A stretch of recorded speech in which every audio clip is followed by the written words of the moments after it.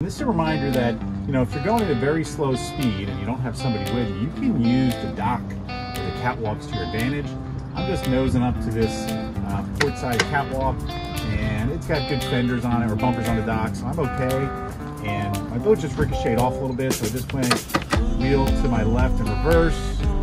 wheel to my center and forward, and you can see the boat kind of bouncing a little bit back and forth, slip. But by adjusting my wheel like left a little bit to get the boat left in the slip and forward gear, and just bumping into gear, I'm able to get this boat into the slip